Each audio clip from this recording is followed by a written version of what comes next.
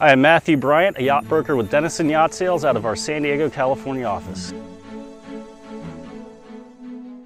In the sailing world, there's multi-hulls and monohulls, and I really gravitated towards the multi-hulls for a number of reasons. There's a couple of inherent differences between them, and one of the big things is that multi-hulls, the stability comes from the width between the two hulls and not a keel under the boat, and in practical terms that means that the multi-hulls sail flat. That's the maximum stability, is at rest at the dock. And in a monohull you have to heel the boat over 15, 20 plus degrees until you achieve stability. It changes your whole world. When you're sailing for a long time at 20 degrees a heel and everything you do is 20 degrees off, it just changes things quite a bit. So multi-hulls are really cool that way, a bit more comfortable. The space per foot on a multi-hull versus a monohull allows a lot more creature comfort and accommodation.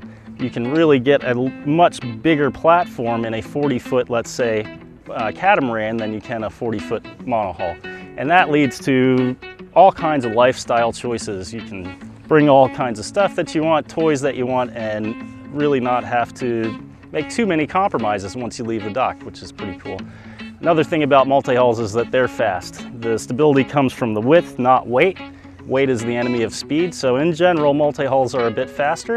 In practical terms too, if you're making a passage and you can do 300-mile days instead of 150-mile days, you get there twice as fast, twice as much time to enjoy the islands or whatever you're going to do. Just like in a powerboat with a twin screw, you have two motors in a multi-hull or in a catamaran that are set a fair distance apart. Having that twin screw ability means that you can pivot the boat really on a dime.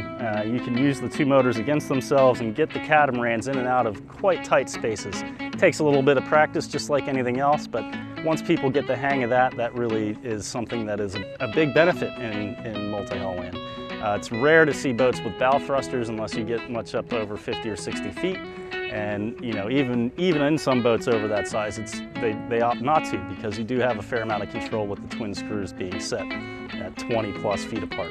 Multi-hulls are coming online with production builds and really legitimate designs, legitimate construction techniques, and really kind of changed and opened up the whole world of production multi-hull ownership and or buying. I am Mat Bryant, a yacht broker with Denison Yacht Sales out of our San Diego, California office.